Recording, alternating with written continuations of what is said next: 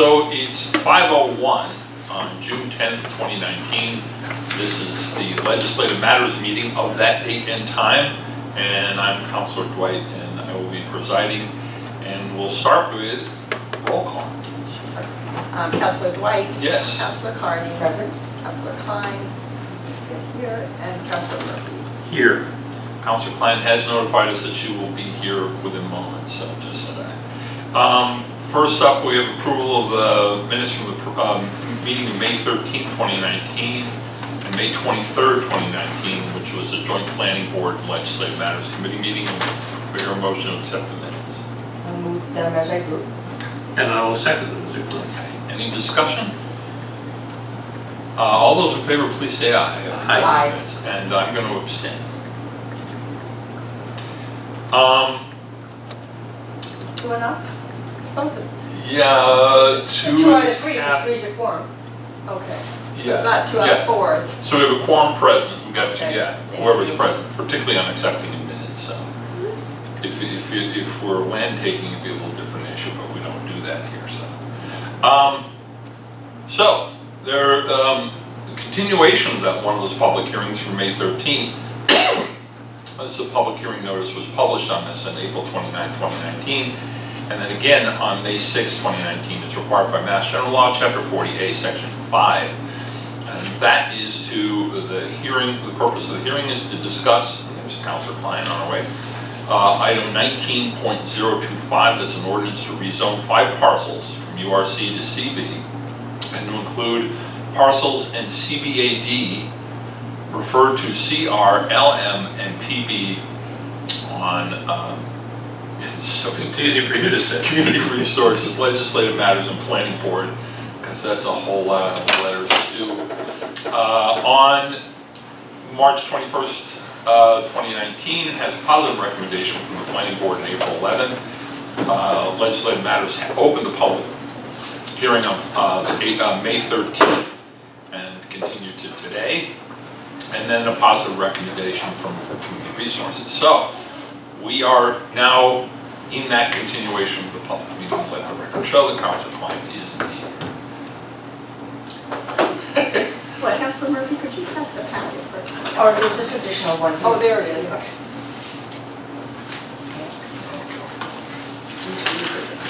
So, well, actually, let me open with the fact that I wasn't here for the initial meeting. Councilor Klein was presiding at the time. Though, does anyone remember the reason for the continuation? Was it other committees? Yep. You had to wait for the recommendations from other committees. Is that what it was? Not reside, just as a point, that was test. Oh, that's right. Right. I'm sorry? Oh.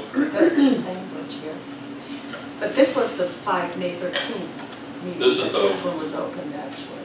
This is not the short-term rentals. Not the joint one, but The the marijuana one, we're going to call it, not the joint one, because it's problematic. I'm confused because you were not here with that one. So The joint hearing on marijuana. That was the same hearing.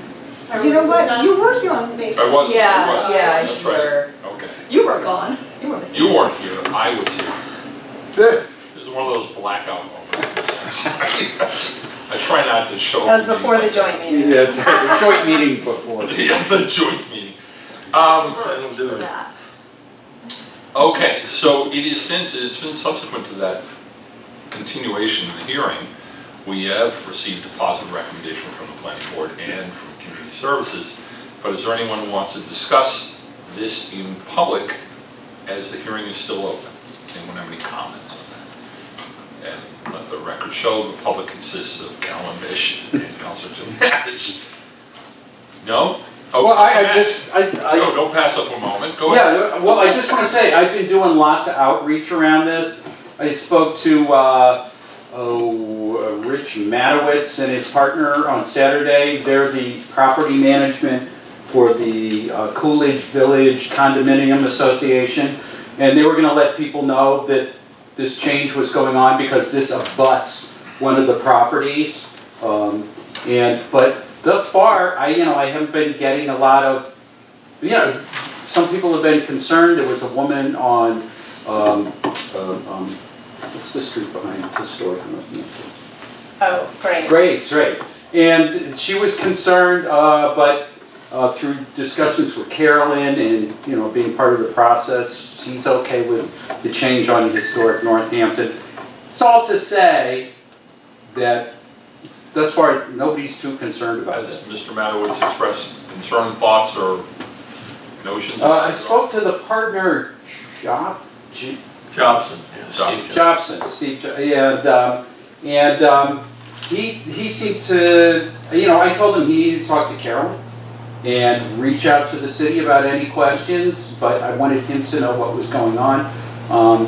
His initial reaction was, you know, seems like it might make sense, and that's generally the impression. So. Well, the building's the dentist's office, right? The dentist's office, actually, the most questions I've gotten are from Susan Krieger, who's one of 3 sisters who owns, yeah. yes, owns what's the former, That was Augie's house. yes, That's there's right. this lovely mansion in there set back, which is not in compliance. And there's another building that's right on the, might even be on the dentist's property. So anyway, in terms of them, in the long run, this probably is better for them.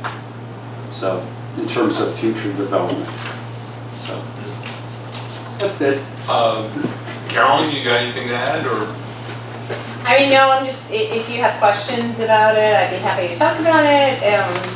You know, it was initiated by Historic Northampton because they wanted to have more flexibility with the use of their building.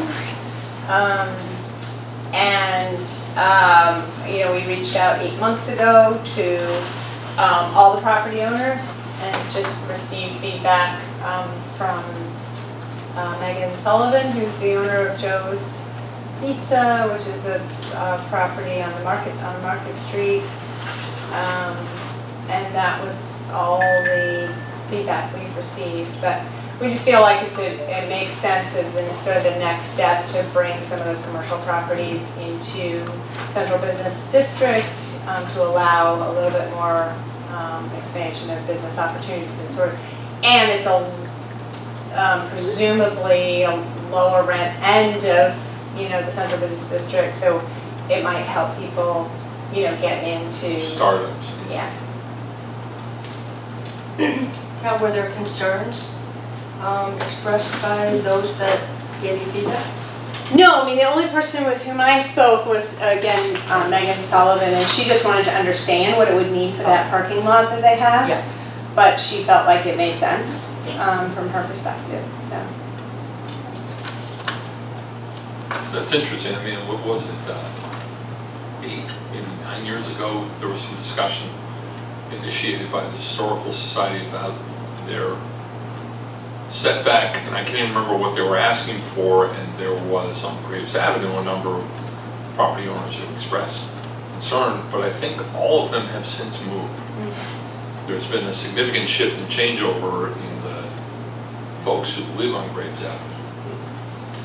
We also had we had another controversial flare-up that you might recall. Well, no, it was actually providing a right-of-way to the Bridge Street School. Yeah, through the back. And also allow the access to the storm drain management. Yeah. That was more involvement than needed to be. Oh, yes. But again, all the principals have since moved, so. And there is a requirement when there's a border between residential and commercial district that there's a 30-foot buffer that needs to be maintained. So if Historic Northampton were to add buildings or make changes, then there would be an evaluation of what kind of screening would be on the backside. So I think that certainly was good information for the folks who came from Graves Avenue who had questions about the rezoning. They weren't aware of that. Currently, there's a fence. Is it a hurricane fence, or is it actually something more elaborate? I can't remember. I don't remember, but there is some vegetation there. Right. So the idea is you couldn't just go in and clear cut the vegetation and call it a day. Right. If Historic Northampton were to add buildings or make changes, then there would be an evaluation of what kind of screening would be on the backside. So I think that certainly was good information for the folks who came from Graves Avenue who had questions about the rezoning. They weren't aware of that. Currently, there's a fence. Is it a hurricane fence, or is it actually something more elaborate? I can't remember. I don't remember, but there is some vegetation there. Right. So the idea is you couldn't just go in and clear cut the vegetation and call it a day. Right. If Historic Northampton were to add buildings or make changes, then there would be an evaluation of what kind of screening would be on the backside. So I think that certainly was good information for the folks who came from Graves Avenue who had questions about the rezoning. They weren't aware of that. Currently, there's a fence. Is it a hurricane fence, or is it actually something more elaborate? I can't remember. I don't remember, but there is some vegetation there. Right. So the idea is you couldn't just go in and clear cut the vegetation and call it a day. Right. If Historic Northampton were to add buildings or make changes, then there would be an evaluation of what kind of screening would be on the backside. So I think that certainly was good information for the folks who came from Graves Avenue who had questions about the rezoning. They weren't aware of that. Currently, there's a fence. Is it a hurricane fence, or is it actually something more elaborate? I can't remember. I don't remember, but there is some vegetation there. Right. So the idea is you couldn't just Trust. I want to help the city pursue every opportunity for affordability, alternative tax strategies, encouraging home sharing, incentives and programs to encourage landlords to rent apartments or rooms at lower than market rate, and encouraging zoning changes that permit lower cost housing. Alex. Sure. Thank you.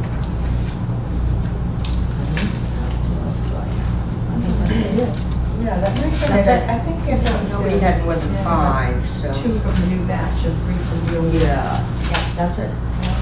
All right, thank you, Counselor. And we'll take all those up with the others as you move them.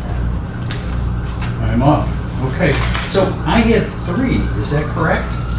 I think you had, but then you also emailed. So here's who I had. I had Craig Della Penna, Tess Perone Poe, and Patrick Bowen. And Tess is twice. She's a That's right, twofer. so yeah, you may have only had 4.